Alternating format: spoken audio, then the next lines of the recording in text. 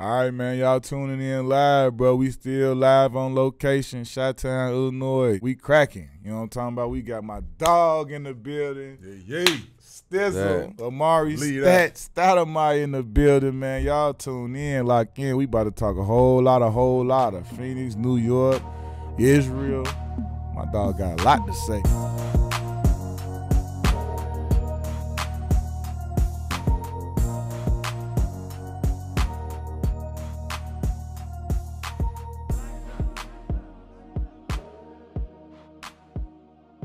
We start off this first question we ask everybody.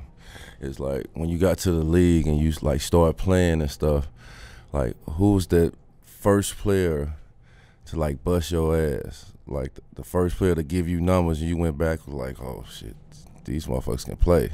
When I first got to the league? Yeah. Oh man. When I first got to the league, it was probably Kevin Garnett. I mean, we went hand to hand. You know, I had 38. I think Garnett had like 44, and that was the first time I felt like, all right, this is a real league right here, like this. You know what I'm saying? This ain't no joke out here. You gotta bring it every night. Every night. Every night. I went straight out of high school. I feel like that's like a fraternity, secret fraternity. No question. Like it's only a few of us. Yeah. You know what I'm saying, to make it and even just be here and play on that level straight out from high school. And I know you went through a crazy journey. I went through 2 high schools. I went to 2 high schools. Then I went straight out of high school. Like, tell us about like your journey on your high schools, like from your freshman year all the way to your like senior year. Yeah, I mean, I had to make decisions on my own. My mom was a gangster, so she was always locked up in and out. And my dad died when I was 12. Mm-hmm. So I was going to Lake Wells High School in Florida, and I started hanging around the wrong crowd, so my grades started dropping. And so I transferred. I went to my coach and said, listen, man, if I stick around here, I won't stay eligible. So I got to transfer. And he said, well, there's 2 options you can go to, Oak Hill Academy or Mount Zion. Oak Hill Academy, all boys school, the next convenience store is a 30-minute walk. Right. Like, nah, all boys school, I can't do it. Mount Zion, Tracy McGrady went there. Right, I remember that. Came out of high school. So I was like, all right, cool, I go to Mount Zion. I went to Mount Zion. I was there for a little bit. The school started, you know what I'm saying, not panning out the way I wanted it to, so I transferred back to Florida. So I went to a lot of different transfers, making decisions as a 15-year-old, trying to figure it out. But it wasn't easy. It was a tough grind, but I stayed locked into basketball, so I was always good right there. I was straight with basketball. Other than that, it was tough. When I came up, the reason that I felt like I was better, because the only time I played with kids my age was when I was in high school. Right. Outside of that, I was playing the pro-am or I was playing with adults. Right. I never was a weight room person, so I got my game off just playing basketball so much and learned from other people or took moves from other people. When you came up, like, for you to get that good, you had to be working with somebody or you was taking from somebody or seeing the game or being able to play on levels that you're not used to playing with. So how did you get that? Yeah, I played in all the pro-am leagues. I played in the men's leagues. I played every chance I got a chance to play, I played. Mm-hmm. My senior year, I started lifting weights heavy. Mm-hmm. I started really getting into the – actually, I take that back. When I got to Mount Zion, Mount Zion was a basketball factory. Yeah. Right. That was all they was for. Yeah, I was up there with seniors and fifth-year seniors, and I was a freshman going into my sophomore year. Yeah. And everybody was like top players in the country. And these cats was running the football. We used to go to Duke Football Stadium, Wallace Wade, touch every step around, shaped like in a U shape. Yeah. You got to touch every step around and back. So I was like, man, what is this? I'm not running this stadium.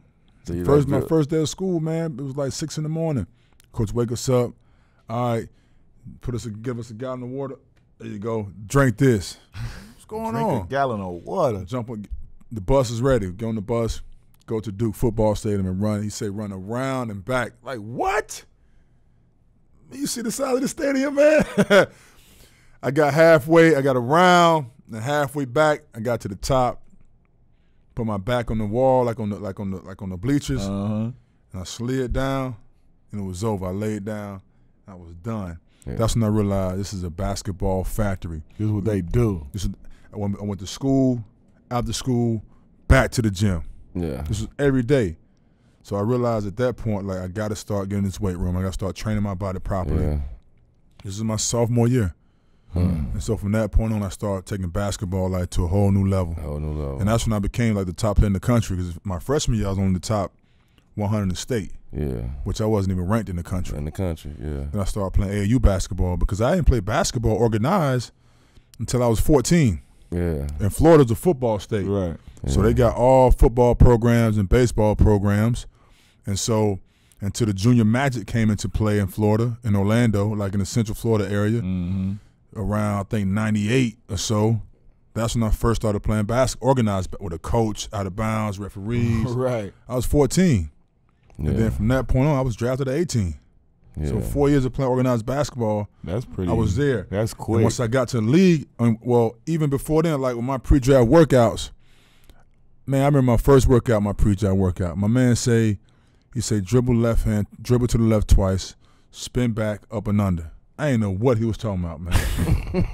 I went to the left and just took off. I know what I'm going to do. I'm going to just bang it. Right. I don't know what you talking about. I'm going to show you what I'm talking about. My dog Drew Gooden said, man, he said from that first workout to the next time to when I saw you in Summer League, he said, I've never seen a player improve so much in that short period of time. Yeah. Because at the time, I didn't know a lot of things I didn't know, because I was only been playing organized basketball for 4 years. So I didn't know the fundamentals or how to do anything kind of like in a structured way.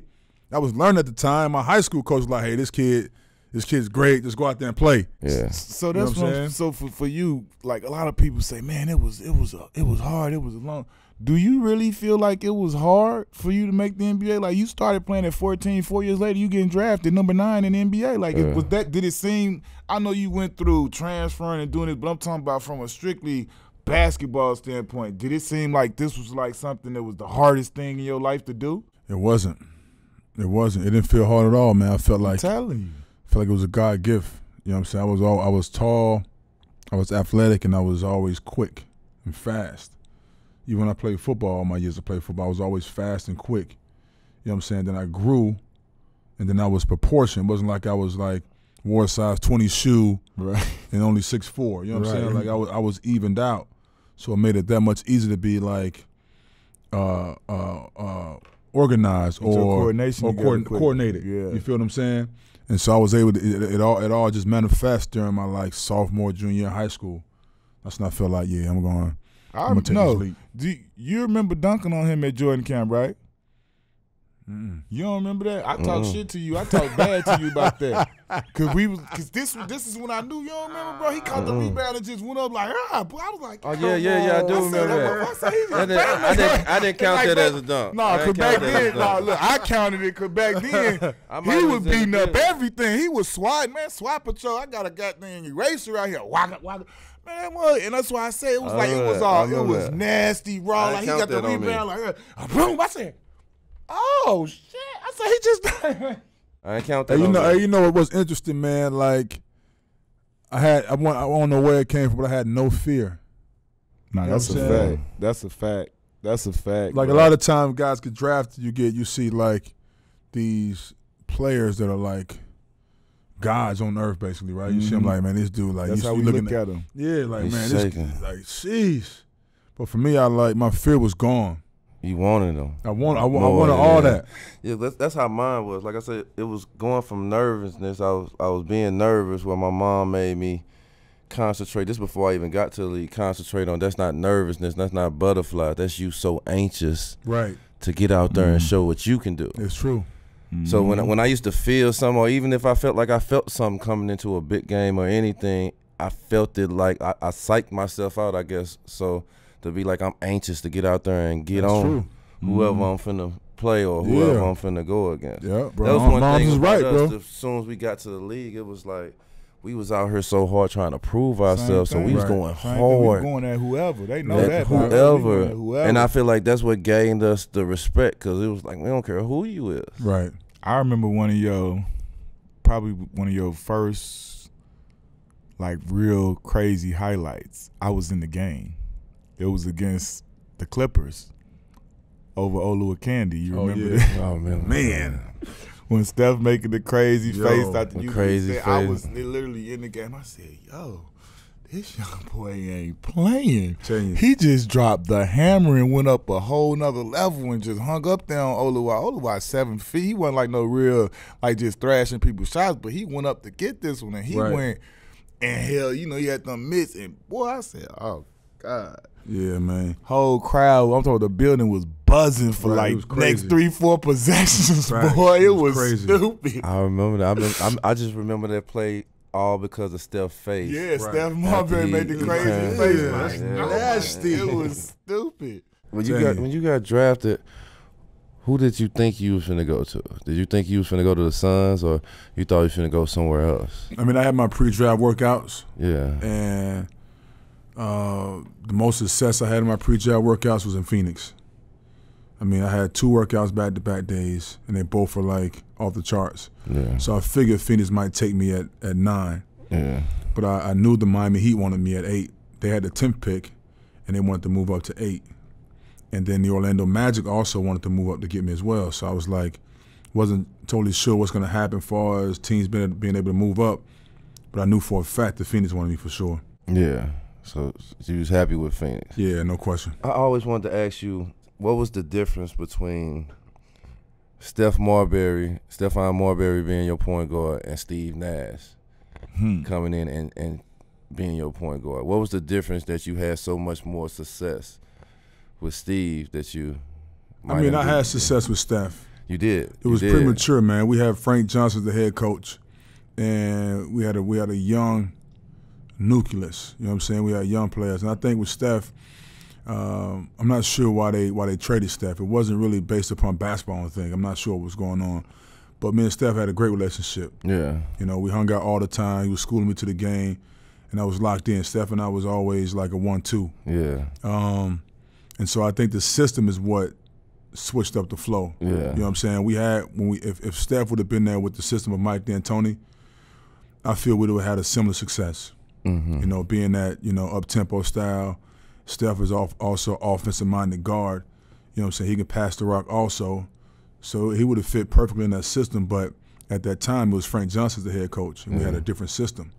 And so when they traded like 6 guys, they traded, Penny, Steph, Googs, they traded a lot of guys on that following year. Yeah. And then that upcoming summer, we went and got Steve Nash. And then the system changed with Mike D'Antoni. Mm-hmm. Yeah, and that's Steve when the success. And Q. Yeah, facts. And then the system became more of it was a different system from what I had with Steph.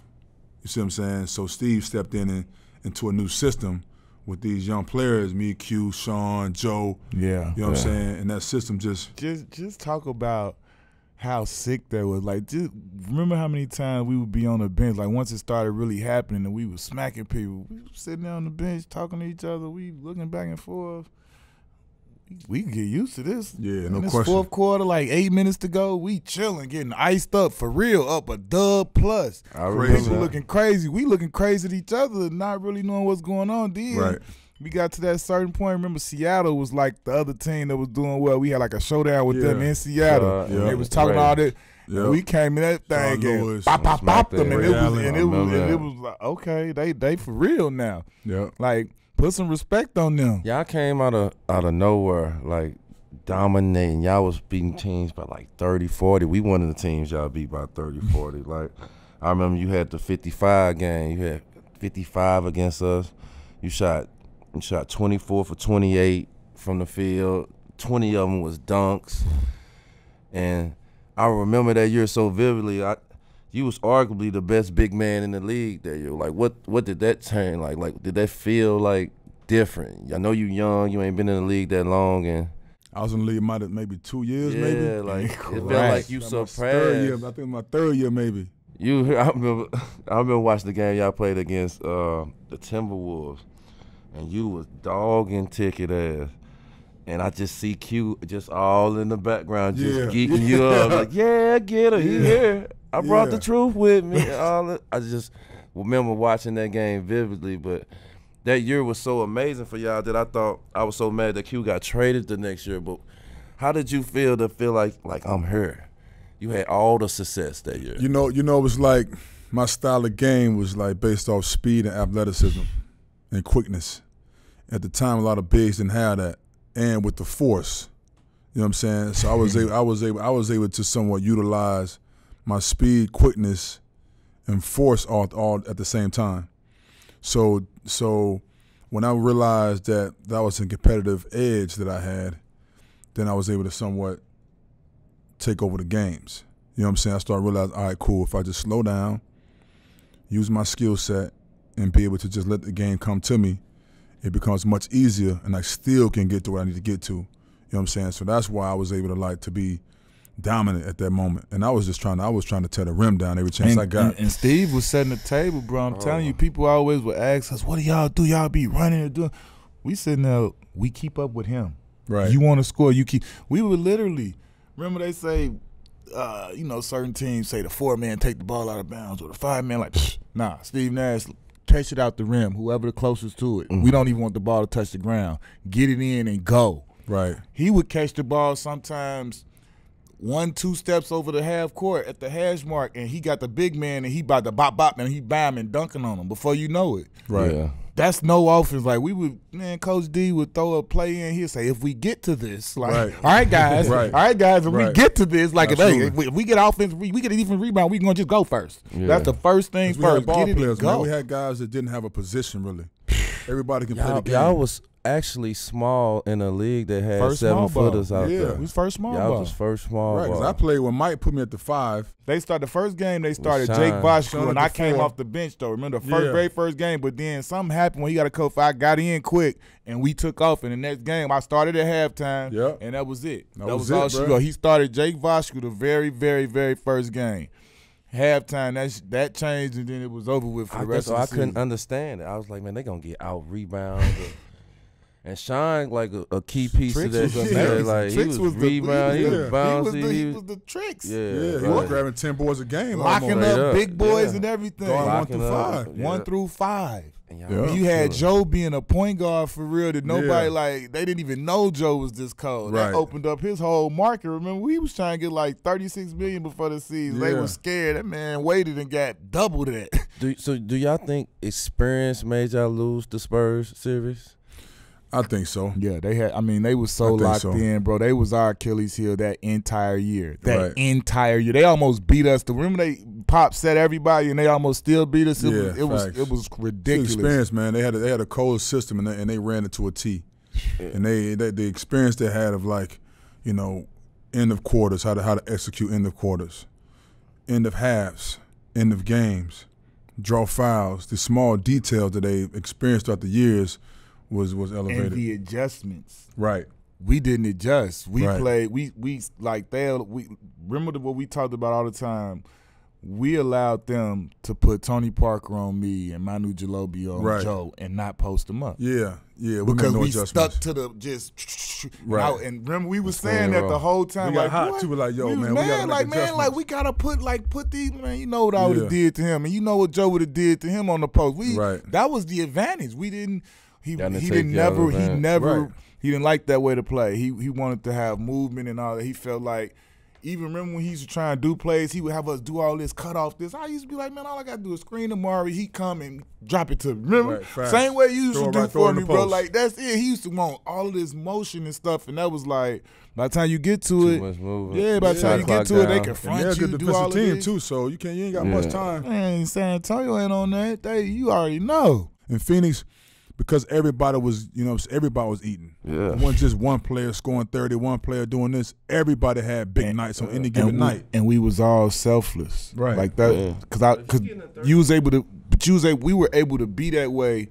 What made it easy, like we all were, we were good dudes. We had great relationships. That's what really, the core to what made us work was our relationships, our togetherness. Right. When we came together that month of August and September before, like we hung out. Right. We hung out, played dominoes, played cards, had barbecue, and Nash was there. Nash was there. That's what I'm telling you. That's what's key. That's people like guys, Steve, a night white dude, Canadian. He ain't gonna be. Steve going out with us on the road to the hood clubs with us, doing him. But like, what it was he allowed all of us to be a better version of ourselves because we knew he was gonna take care of you. Right. You didn't have to worry about it. You didn't have to worry about, hey, I got to take this shot this time because if I don't get the ball, because the way our offense went, it was so funny that I might not get the ball for 6, 7 straight possessions, but then I might get it the next 5 straight. He might not get it for 4 or 5, and then the best part about Steve Nash is that he had an intuition. Hold on, Amar'e starting to feel kind of like this. Let me get him I don't give a fuck what the play is. I'm going to do this. Oh, Q starting to get attitude. He ain't got a shot in a minute. Let me go run in front of him and just scoop the ball and screen his man and give him a 3. Like he gon' when I say he gon' put it, he gon' cater it to you. I don't care what's going on, and he ain't going to do it. It ain't going to be disrespectful to coach. It ain't going to be disrespectful to the play. He just was cold. Right. The next year that y'all played, y'all didn't have Q no more. Y'all didn't have the same team. Like what you felt like?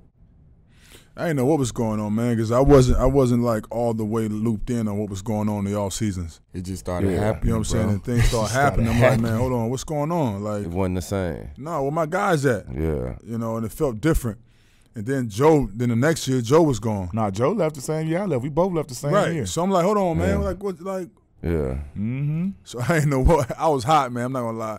We felt like we needed another shot at it, bro. We knew we got us one. I was big hot. I was big hot. And Joe only wanted like a certain amount of money. That's what I said. He was gonna settle for less. Man, they tripped. But then they were the less contract. Yeah, he was signed for a lot. He was signed for like 30, 40 million less than what he ended up getting. He wanted 6 years, 36 million at the beginning of the season. Sorry, got skittish because he had just signed me and Steve Nash, and he didn't want it. Like everybody, Rex Chapman, David Griffin was like, bro, we have to do this. You gotta sign Joe. We have to gotta keep Q. And you see we need what happened. One more shot at it. Q was a 3-point champ that year in the 3-point shootout. Yeah. You know what I'm saying? We had all-stars on the squad. We got a squad building chemistry. Y'all dominated at All-Star. Yeah. Talk about remember this at All-Star though. Remember they didn't want to let me in and Steve Nash had the big boy him. Yeah. They was trying to say that my field goal percentage, even though I was leading the league in makes and attempts at this point, they were saying my percentage didn't meet the standards or whatever. Steve Nash stepped in like the gangster he is. Steve Nash, what you telling people don't know. Yeah. Steve Nash one of the realest ever. Yeah, he is. Ever. Man. That boy used to be with us. You hear me? Facts. With us.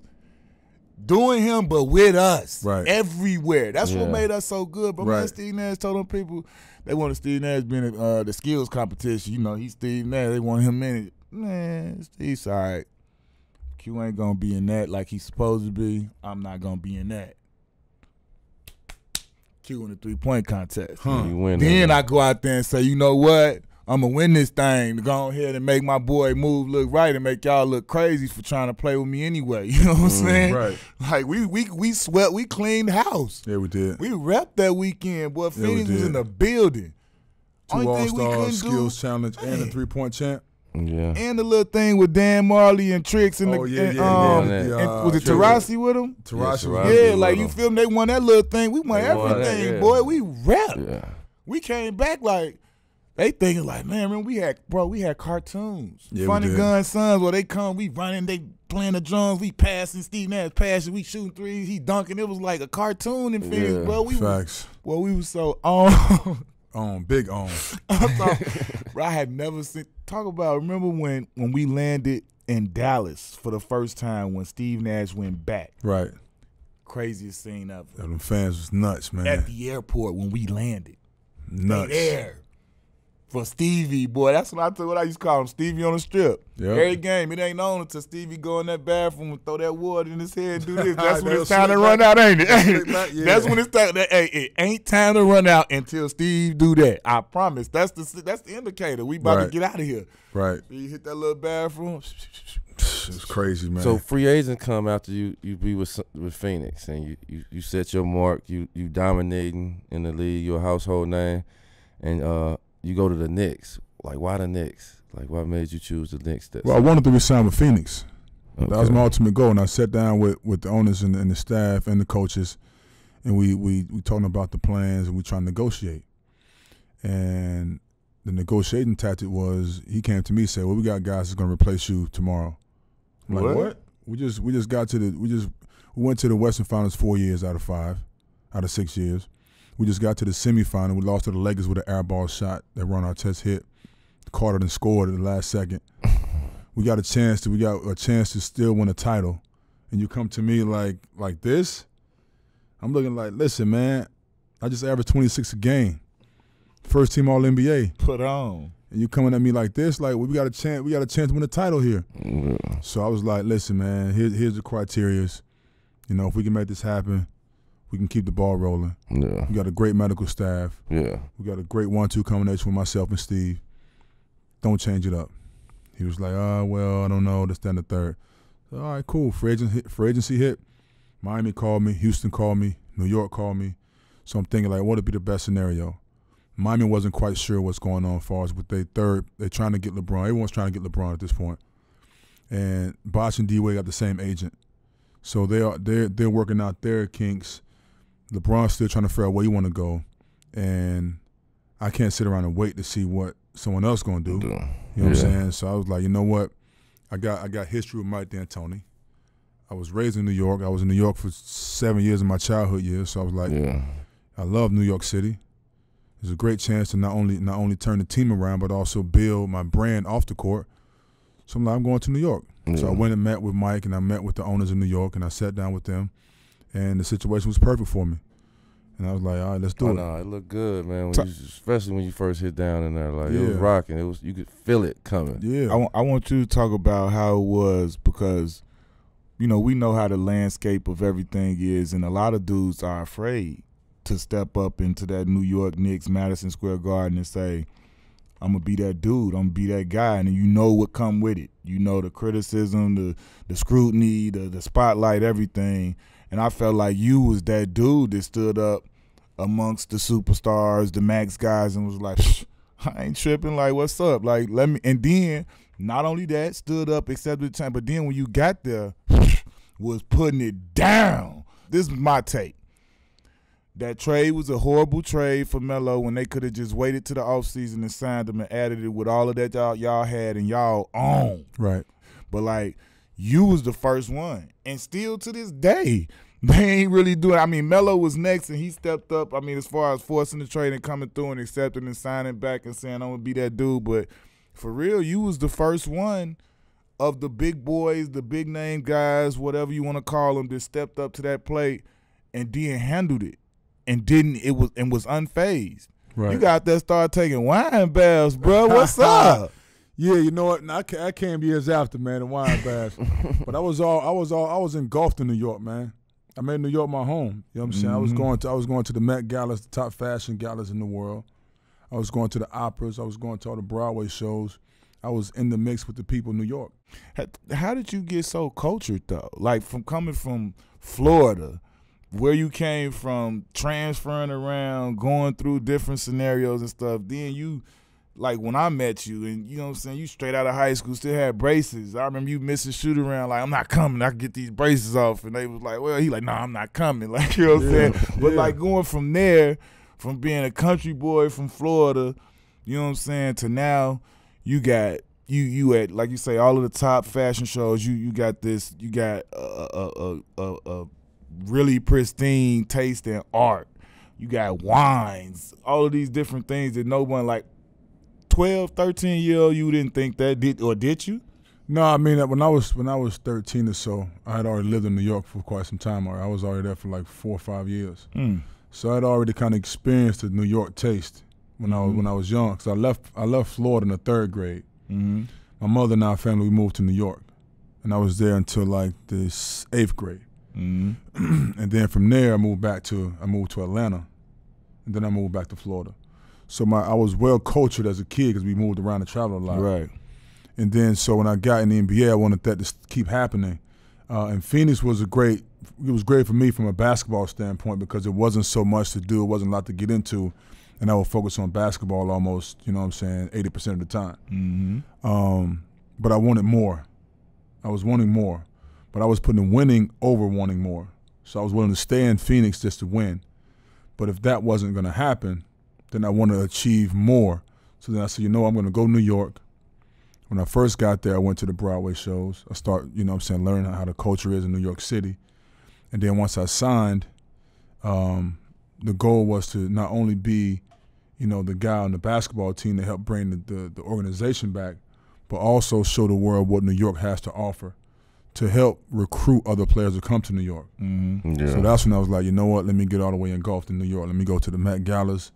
I'm gonna get in the fashion shows. I'm gonna sit down at the front row of the fashion shows. I'm gonna go to all these prestige events to show the rest of the league on what New York is all about. Correct. Yeah. Yeah, and that's how I got all the way involved in all those different activities.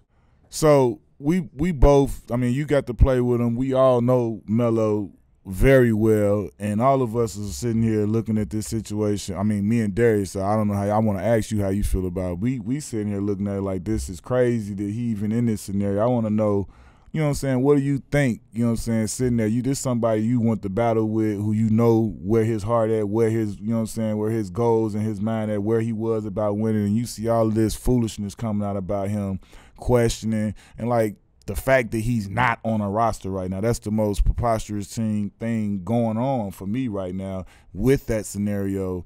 What do you think about everything? I mean, you know, Melo, he want to just play basketball, man. You know how we do it. We like to play basketball at a high level. And we trying to put ourselves in a position to play at a high level by any means. And so he's still trying to, you know, solidify that he still can play, and he can. I mean, I don't see how Melo's not on a team. He can definitely be on a team, and he's willing to sacrifice playing time or positioning to be on a team. And not only on the team, he can help a team. He can help a team for sure. That's the most ridiculous thing. You act like he can't. He's an offensive juggernaut. He can score with the best of them still right now today, and he for sure deserves to be on the team, no question about it. Yeah, man, I think it's just been a disjustice that's been done to him. That's so going far. around with a lot of guys, man. I mean, I noticed that too, even with AI last few years of his career. You know, it was a similar situation. You know what I'm saying, where he knew he had a lot left in the tank, but even teams wasn't really willing to sign him. You know what I'm saying? And Melo got a lot left in the tank. I see him training all the time. He's in New York. He's always balling, keeping himself in shape. And he for sure can play in the league, no question. What team would you put him on if you had to choose a team? Golden State. If I had to choose a team right now to put him on? That's what I would say. I would say Golden State. It's a good question, man. I think at this point, any team, a lot of teams can use his expertise. Yeah. You know what I'm saying, from a scoring standpoint. Golden State is a high up tempo team. It may be a little bit too high up tempo for Melo. Yeah. But I also think the Clippers, for one, would be kind of a solid team for him. I think Doc Rivers kind of have a firm idea on how he want to run his team. How you can get him going. He can get him going. I would say the Lakers, but they got too many guys on their roster, too many superstars on their team already. So it'd be tough for him to fit in there. Big personalities. A lot of personalities on that team already. But I think the Clippers will be a solid. I like him with the Clippers, especially with what you said with Doc, because I think that's to me, wherever he goes, he has to be on one accord with the coach, and the coach has to be somebody who has that rep that can trying to get can him to deal. succeed. No, Miami wouldn't be bad either. Spo and yeah. Pat. With Spo, you got Jimmy Butler already there. Yeah. At the 2 spot, you bring Melo in there. You got 2 guys that can not only sell tickets, but they can also play high-level basketball. Yeah. The rest of the guys got to fit in. Hassan Whiteside is going to Portland. Yeah. They got Bam at the 5. I like Bam. They got some young boys that can get after it. Yeah. You know what I'm saying? Miami wouldn't be a bad spot either. And he gonna be in tippity top. Yeah. You ain't gonna be in Miami. With Spo and Pat, they're gonna keep you in top shape. Yeah, no question. You know that. I already know. I'm telling you. I already know. Body fat every Monday. Man, every Monday. Oh, baby, that thing changed how you live your life. You can't even go out right. You be like, hey, all right, boy, you done had about 2-3 of them now. You all right? Okay, this Saturday, Monday, you know what we gotta do. Facts. So how was it, and what I mean, when you went to Israel to play, how did that whole everything come together and come about? I was in New York with the Knicks. And a buddy of mine called me and said, "Hey, Amar'e, there's a team out in Israel."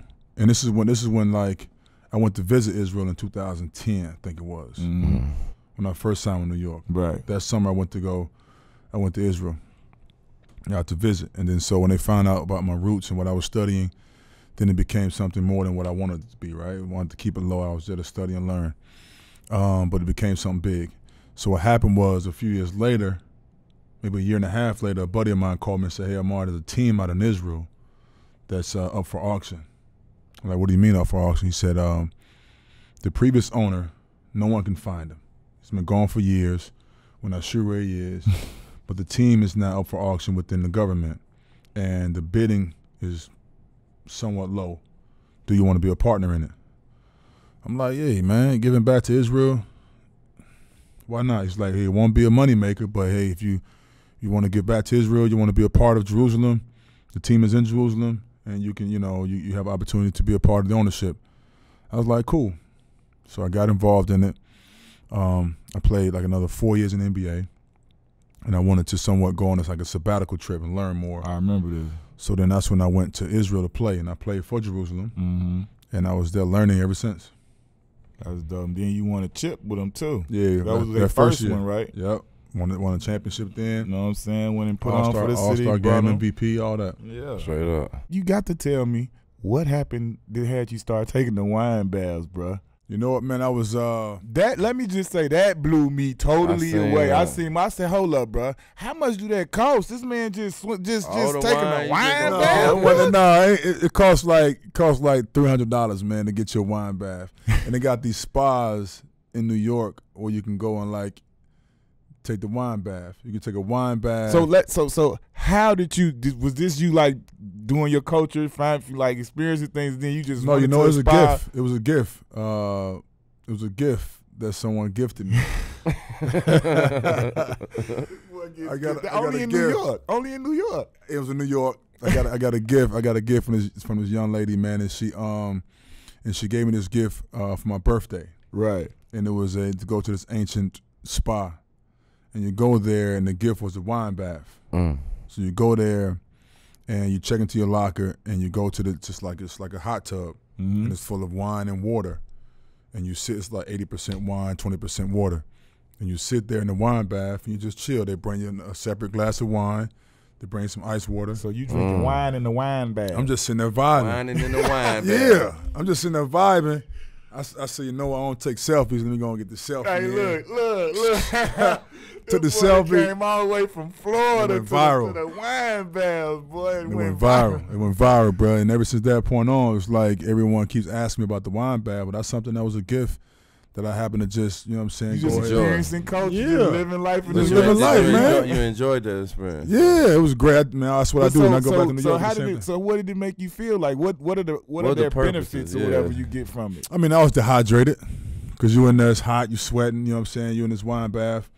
So it's a hot wine bath. It's hot. It's like a hot bath. Okay. And so you just sitting there and just chilling, man. You sit there for like 30 minutes or so, like a regular hot bath. You initially feel dehydrated, and your body after you kind of rejuvenate, your body feels like you feel light. You know what I'm saying? And you keep doing that over and over, you don't feel good. Who was that one player that he was like how you always got that playing is he always have a good game or it was something about him that he always had your number. Who was that one player that you used to play against that used to bring that to the table? Man, it was two players. It was always Dirk Nowitzki. I could never stop him. I mean, it's like a game of chess, man. Trick yours, you take yours. We had to put tricks on him. We had to put tricks on him. Yeah. Talk. Tricks. I couldn't check him, man. He was 7-1 with the fade, one leg fade. He gamed me in Phoenix, I tried to get into his body. I'm too strong to get into his body, so the refs call fouls on me quick. Foul quick. So I'm trying to figure out. I'm trying to figure out how to play him without getting fouls because the team need me not to be in foul trouble, but it was tough to figure that out. Yeah, and Sean kind of had the finesse game where he can play both. Big threes had to go at Dirk. Yeah. Basic power forward, it's hard for him because he's really a three. He just play power forward. Remember he gamed me in the playoffs on the fadeaway? Pump fake fade. That step back, one leg, my leg 6'5", trying to do something. He don't see none of that. Can't do nothing with that. I was salty. Another player, too, that gave me problems was Andre Karolinko. AK-47, shout out. That was literally so for my entire career. That was my hardest matchup. Yeah. Me offensively, how I put people. He was my nightmare. Yeah. AK-47. 6'9" with the 7 whatever wingspan, bro. He wouldn't stop moving. He ran under every single time in Utah. Yeah, man, every time. I used to love his ass, though. I used to be going I used to hate playing him, but bro. Defensively, like me guarding him. Yeah. it's always like if I'm watching the ball and trying to see if somebody coming at me, he's already gone. So by the time they swing, I got to relocate. I rush out. He's at the basket. Right. It was tough to keep up with him. Yeah. It was a hard matchup for me. Straight up. Yep. Let me ask you this. Your duo, the best duo, you and Steve Nash. If you had to pick somebody else to be a duo, who's the best fit for you that you played with, that you felt like, oh, we was clicking, we could have maybe been You mean good. like the second best after him and Steve? Yeah, after it ain't you and nobody Steve. That I played with? Yeah, that you played with. Whether it's USA team or whoever you felt like, oh, it clicked with, I feel like that would have been a good duo. I mean, Raymond Felton and I had a good run in New York. In New York, I mean, Ray was also in the same high school class. I was about to say, you rock with him heavy. Yeah, came to Jordan too. Yeah, so we had good chemistry in New York because we were learning each other. It's all about learning each other, man. Yeah. Like with Steve was the engine. Yeah. You feel me? He get the ball, and we got to keep up with him as far as the pace. Yeah. Everybody can do what they do. You know what I'm saying? I'm a finisher, Q a 3-point shooter, Joe off the dribble. So once you got that formula figured out on what guys can do, then the point guard job is to get the ball in their positions. Right. Yeah. Me and Ray were starting to figure that part out the first half of New York. Mm-hmm. All right, cool, Ray. And was vibing. Yeah. I mean, y'all was hooping. So, I mean, as far as All-Star, as far as USA games, I play with AI. I play with Braun. I play with a lot of great players.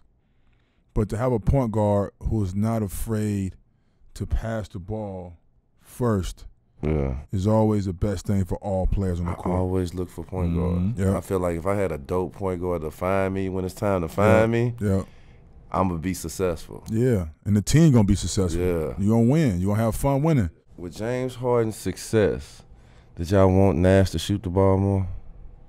With James Harden's success, I mean, no, I don't think so. Seeing the success of James Harden in that system. No. And like you know how like in the playoffs they used to say like, man, Nash needs to score more.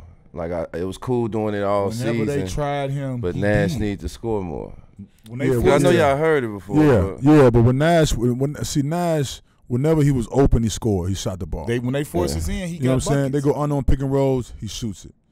Penetrate. The big stays with me on the pick and roll. He got like a 15-foot jumper. Here come the floater or something. Yeah. You know what I'm saying? So he was always playing the game the way the game was supposed to be played. Yep. Yeah. You feel me? So everyone can say, all right, he should have shot more, but he was playing the game the right way. He playing the game how and think about it like this, though. If he did shoot more, then we don't be what we were. Right. You feel me? Like him sacrificing whatever shots people might have wanted him to take and doing what he did, he allowed everybody else to blossom to their full potential, which made us better as a whole overall team. Yeah. Right. Because with that much talent and everybody trying to get out the block, like we had go-getters. Tricks trying to get another bag. He's still on his rookie deal trying to establish himself as a boy in this league. And he was like literally our best player, but Tricks on the max. Me and Stevie just got paid. Him and Joe trying to get paid, but he our for real best player overall. Yeah. Tricks a Olympian, all of that, all-star, max player. Yeah. You feel me? Like, so if it wasn't for Stevie coming in and handling things the way he did, he kept so much in check, bro. I'm telling you, Steve used to do just by the way he played. Right. That eliminated so much that could have popped off that you see popping off on a lot of teams. Man, he take himself out, and then just the way he was with us, bro. I was super shocked by that. Like, man, this boy, man, where we going tonight, guys? Like, oh, word. Word. Like, okay. Like, that made you embrace and bring him in. Like, boy, he one of us. Right. For real. So that was part of y'all success, him coming in. And the camaraderie. Man. Hanging out with us like the that. parties we had. Remember my birthday party at my crib, though? Yeah. When we bust people with, bro. It was stupid. Bust people in like stupid. Buses from LA coming to Phoenix, bro. Facts. It was crazy. Crazy. We had a ball, man. We used to for real get it in. Tricks, Uncle barbecuing all the time. We over his house like it was every time. It was always. Then we got our OG Jim Jack come to the thing. Like we had one of the coolest squads, bro. Like think about it. Jake Voshku was super cool. Right. Even Casey Jacobson, super cool. We had all cool like the whole time, bro. What was my man name? The first ever Japanese player, Yasubuli to something. Yeah, I remember him. He was super cool. Right. Man, we had good vibes, man. Yeah, man. And that was all in 1 year, bro. Right. I remember Steve Nash hitting me when they traded. Steve Nash was at Mike Finley wedding. Yeah, man. Steve Nash was at 1 year. Bro, Steve Nash was at Mike Finley wedding. Called me from the bar, like at the reception, like, what the hell is going on? This is when I first got traded. He called me like, bro, I don't like what the hell is going on. He trying to call everybody, figure out, like, just like you said, they ain't say nothing. They started pulling triggers, making moves. They traded me. Like we went into after our exit meetings, everything was told us the top priority was to sign Joe, and we coming back going to take another stab at it. We go home. Whenever that thing started, I was the first chip. I got traded. Then they signed Rajah Bell, and Joe was like, what? Like, how you going to sign any wing before me? He was done right there. Like, y'all tripping. Right. Like, they still talking about, then they told him to go get his own market and show it that he. Joe went and got that bag. Because he still. 88. And then became a 6-time All-Star. Man, and went on to get 120-something. After that. You like, hear come me? on, like, man. please, He was with us. Y'all completely tripped. Y'all could have him for 36. Like, then they got rid of Sean. Then they let me go. And then they ain't made the playoffs since. Boy, you hear me? So they made the playoffs since. For all of our, because I'm telling you, we got hardcore fans for that 04-05. You see, we the team they put on 2K and all of the retro greatest teams stuff, like, for the fans.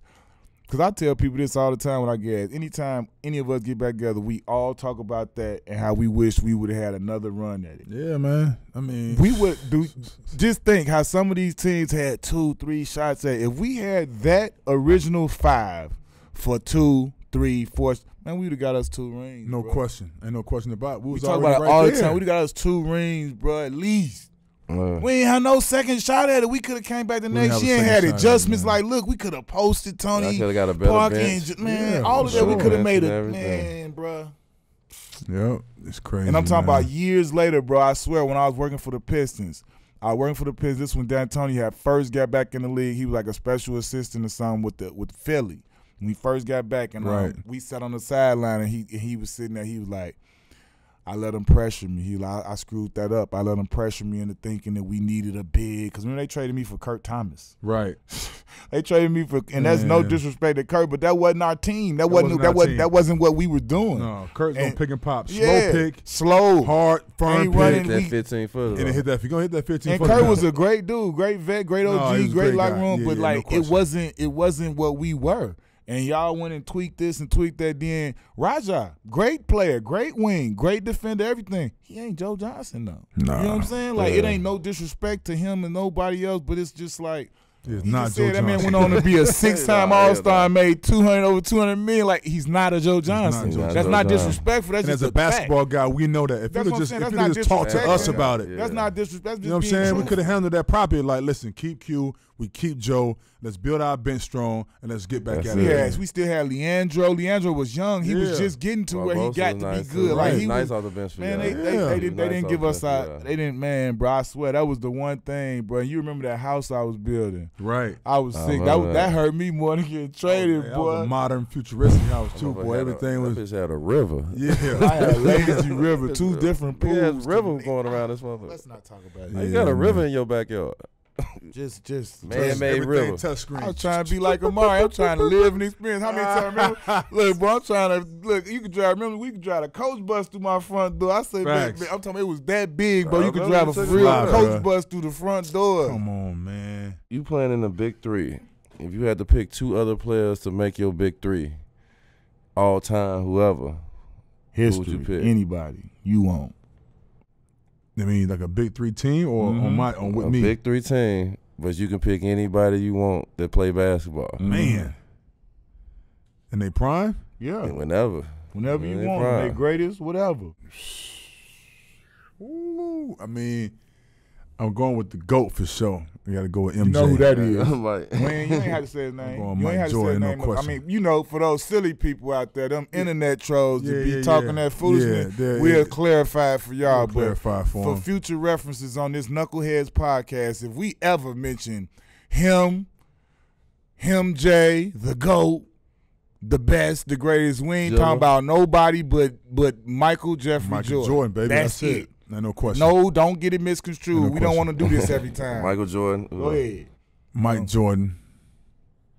I'm bringing. I gotta have Shaq. Told you. And they That's said two of the Shaq ones too. I said. Right there. Go ahead. I want his third. Gotta get Shaq, and then my third, I will have to probably go with. Tough one. I need a playmaker. I need like a point guard. If I don't go with Nash, I gotta go with. I'm gonna go with probably Steph Curry. Okay. I went MJ, Shaq, and KD. I ain't want no point guard. You know, in the big three, we don't need point guards. Yeah. You see how we play. We play big boy ball. Yeah, it is. But I'm not mad at the Steph because you verified you wanted a point guard. So I'm not mad at that.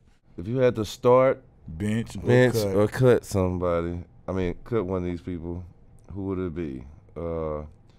Tim Duncan, KG, Dirk. and Dirk. You got to start one, bench one, and cut the other. Yeah. If I'm starting one, I'm starting KG. If I had to cut one, sheesh. If I had to cut one, I'm cutting Dirk. Knew it. If I had to bench one, I'm benching TD. Tim Duncan. See, I was trying to Oh, put that's somebody. tough. That's tough. I knew that was The reason why I'm starting KG, because he's also a defensive player on the wing. Yeah. Tim is a good defensive player around the basket. Yeah. He don't even jump, but he blocks shots. You had your way with him going around him, though. You can go around him. Yeah. KG, He'll move a little bit. Yeah, and he got offensive threat. Yeah. Dirk, there's no defense. Dirk didn't play any defense at all. At all. So Dallas would hide him defensively. He never guarded him. Dan Pierre, all these other people. They'll always hide Dirk. Yeah. And you'll never hear about Dirk can't play defense. Yeah. You know what I'm saying? But you'll always hide Dirk. So I would have to probably cut Dirk from that standpoint. Offensively, he was a problem. He's one of the all-time greats. You can't guard him. Yeah. Trail three, post up, fade away, all that. Yeah. But Timmy D was also a good offensive player, and he's a good defensive player as well. Yeah. So I would have to KG start, bench Tim Duncan, and cut Dirk. Straight up. You feel me? So is it safe to say that that Sun season that y'all had, the original Sun season, is like the most fun you've had in season your whole? Oh yeah, no question. Far as basketball wise, yeah. and even off the court, I had you know what I'm saying, for sure. We man. really kicked it, bro. I'm telling you, people Yeah. don't understand. We really had that. Really we went had a into squad, us having man. a good time together, bro. And we were just getting started. Young. I was 20. I was like in my early 20s. Yeah. Everybody was young. Everybody was young. Everybody was young, man. Coming off my First rookie deal. That was the Coming off first the rookie signing deal. off my rookie deal. So I was man. definitely a young boy. Crazy. So talk about now. Like right now, you definitely one of our dudes that, you know what I'm saying, should be in the NBA. Even from last year to this year, I feel like you went out and you got yourself in way better condition. You know what I'm saying? Your body ain't never been a problem as far as like, you know what I'm saying, weighting up. But you know what I'm saying, you always look. But I just feel like the way you moving, your agility, what you was talking about, the stuff you doing with your knees and everything, you look way more fresh, more springy, banging on people, you know what I'm saying? So what do you look forward to as far as your opportunity with the NBA? And, you know, we know you don't need it, but it's something that, you know, that you belong. So you should be able to take that step and go out there. As far as the NBA concerned, I think it's more so about a lot of the NBA teams are going young. Right. Yeah. And so they are there's so many new GMs, so many analytics and all these things taking place now to where like the game is somewhat changing in that fashion. They don't want to have a veteran in their locker room. They rather have a young dude in the locker room.